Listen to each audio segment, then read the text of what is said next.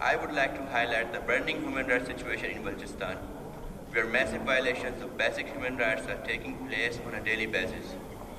Pakistani security forces abduct, torture, and kill Baloch political activists and civilians on daily routine.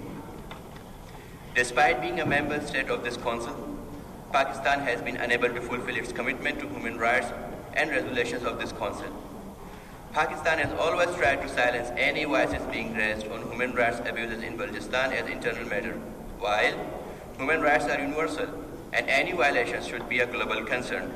The Baloch people continue to face worse forms of atrocities and human rights abuses at the hands of Pakistani security forces.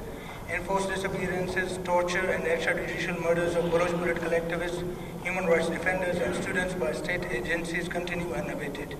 My organization has been reporting such gross violations of human rights to this council, but unfortunately no steps have been taken to prevent them from reoccurring.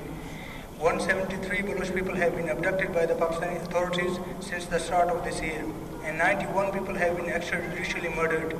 This makes the average as 10 cases of enforced disappearances and 3 custodial killings every week. This is an alarming situation which requires immediate attention and action by the international community, especially this council. My NGO is witnessing the abuse of basic human rights in Balochistan as has witnessed in African countries. Unfortunately, enforced disappearances and the systematic abduction of the females is being used by the Islamic State as a tool to rule and dominate Balochistan.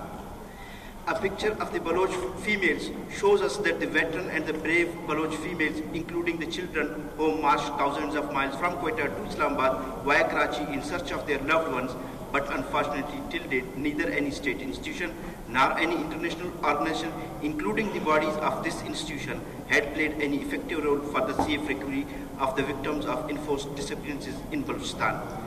As a repercussion, the Baloch females became the victims to pay through enforced disappearances, being held as sex slaves in military torture cells, and by becoming victims of extrajudicial torture.